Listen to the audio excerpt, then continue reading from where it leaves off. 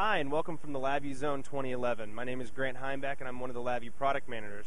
I wanted to show you this awesome little demo that we have here called Angry Eagles. So we actually built an Angry Birds-like game within LabVIEW using framework and architectures all done in graphical programming.